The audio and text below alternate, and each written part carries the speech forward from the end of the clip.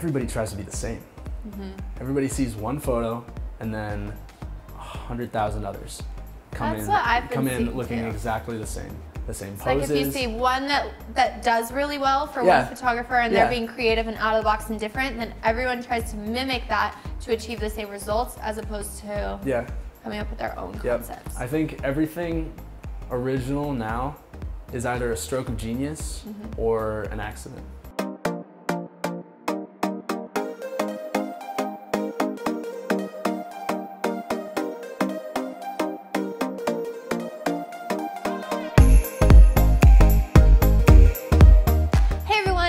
Back to the Paige Show. Today I am joined with photographer Brendan North. Happy to be here. Wow. Welcome to my show. Oh my God. So how did you get into photography? The way I see myself sort of coming to it, because it all happened very quickly in terms of social media, but it was sort of a build-up through my whole life where I grew up in a very picturesque town in Massachusetts, 5 minutes away from the beach, and you know, like as soon as I had a picture phone, like a little flip phone that had a little camera, I was I was down on the beach taking pictures of it. And my town, Duxbury, has, I believe this is a fact, the longest wooden bridge in America. Really? Yeah, it's a full half-mile long and it's all completely made of wood, and it's really beautiful to take pictures of.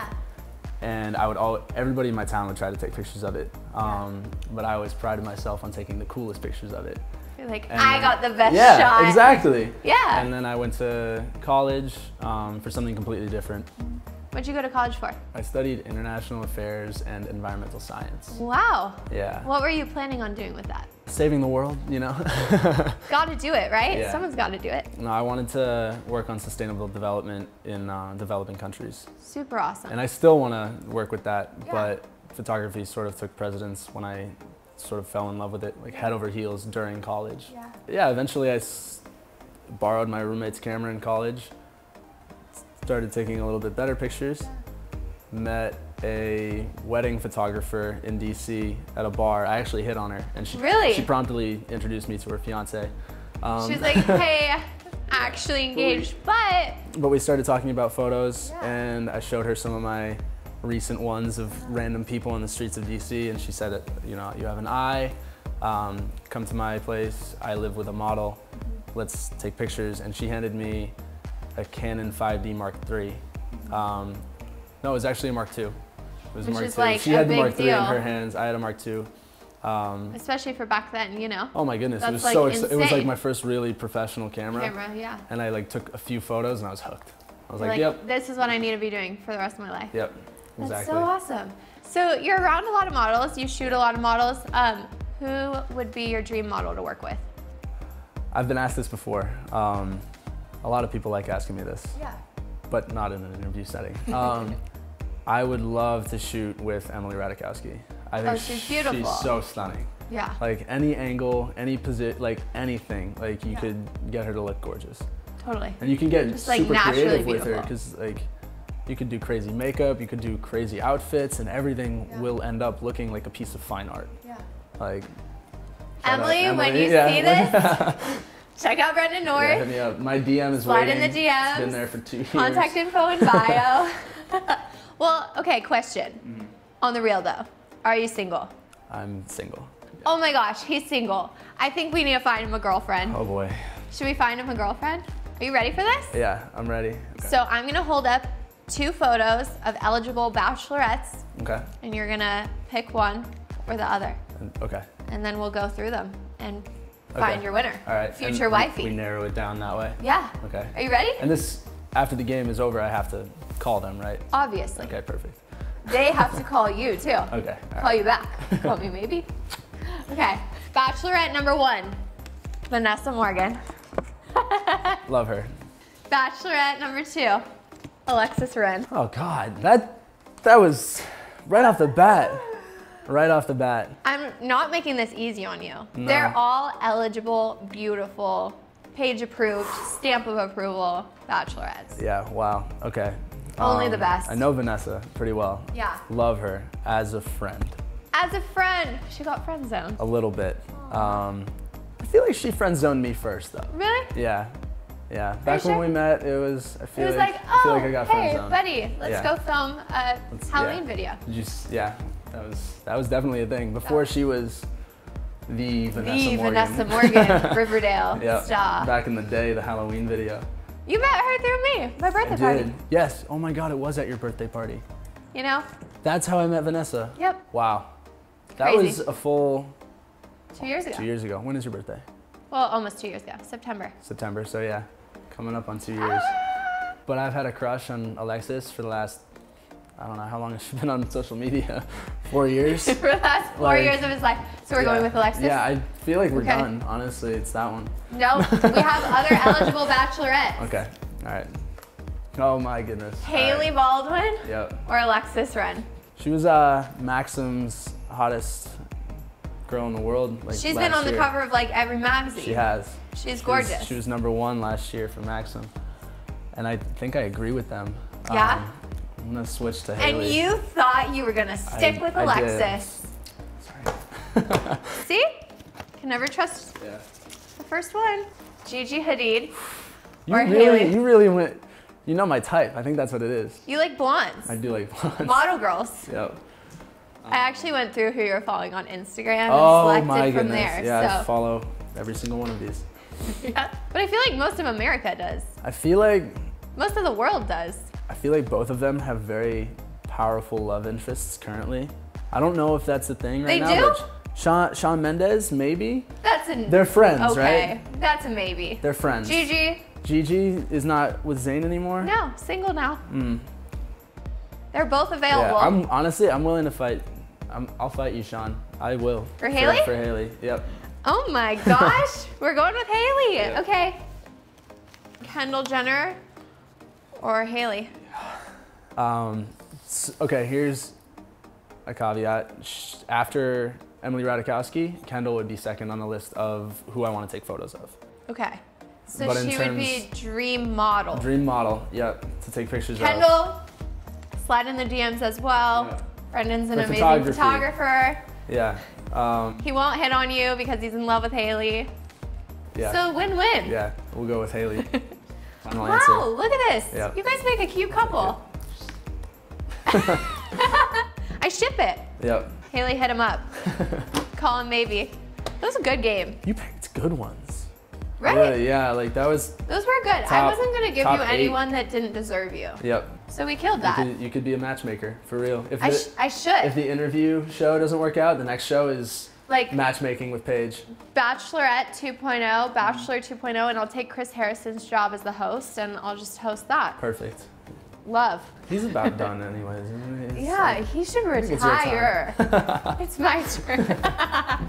So, hopping back into the interview, you grew to almost 1 million followers on social media. How has social media changed and shaped the world of photography? The barriers to entry of photography used to be a lot higher than they are now. Yeah. Because now you can be absolutely nobody. You can have literally an iPhone. Yeah. And you can make it big on Instagram and all of a sudden be a well-known photographer. Yeah. Whereas back in the day, you needed some big camera. Yeah. You needed to know the right people. You had to have all these connections to make it in the photography industry. It was a very exclusive community, at least at a certain level it was. And there below, those, like, below select that, few. Yeah, exactly. Yeah. But now you can just blow the doors off with a nice photo on Instagram and all of a sudden people know who you are. Yeah. So that's an exciting thing that has come out of social media for photography, which is exactly how I made it. Yeah. To where I am right now. It allowed me to have a voice even though I knew nobody in the industry getting here besides Paige. Yours truly. But that's a positive. But there are a lot of negatives that photography has brought into that photography world where everybody tries to be the same. Everybody sees one photo and then 100,000 others come in looking exactly the same. The same poses. Like if you see one that does really well for one photographer and they're being creative and out of the box and different, then everyone tries to mimic that to achieve the same results as opposed to coming up with their own concepts. I think everything original now is either a stroke of genius or an accident. Yeah. I don't know, I've believed that about photography for a long time. You either literally have to like be hit by like an absolute miracle of an idea to have something that's genuinely new, or you have to do it by accident. Yeah. Literally. Just I think that's so spot on. Yeah. Because it's so, I feel like the photography world is so saturated right now. It is. It definitely there is this like, Instagram has definitely saturated the... Another question I have for you is, do you think people are picking up cameras to grow a social media following as opposed to picking up a camera for the art of it? Yes, absolutely. There are so many kids moving to Los Angeles right now that don't care about making, you know, art. They don't care about that. Yeah. They care about like the lifestyle that comes with making it on Instagram. They see people that have, you know, had a little bit of success in Los Angeles, and they see the way they live. Yeah. And they see the fame, the money that comes with it, and that's what they want. And they think picking up a camera is the way to get there. Yeah. I wish it was the other way around, because I started for the art of it, right? And then I started gaining a lot of followers, and I felt that like little bit of power. And I started sort of, I don't want to say selling out, but I started shooting for Instagram to please an audience instead of to please myself. I feel like it's so easy to get sucked into that. I mean, I think like it's just very easy to do. Yeah. And I think the cool thing is when you can see that that's happened and admit that you did that, and then you're like, oh, okay, well, like, how do I change and shape that into like something that takes me to a more creative level and get back to where I started, you know? I recently started coming back to that, like the roots. Like, I want to create images that I'm really proud of. Yeah. And that I'm happy to put my name on. Totally. Whereas for a few months there, I was doing it for the likes. I really was. And I think you came out with the painted series. Yeah. Which is... So that's my answer. Can you tell me a little bit about these photos?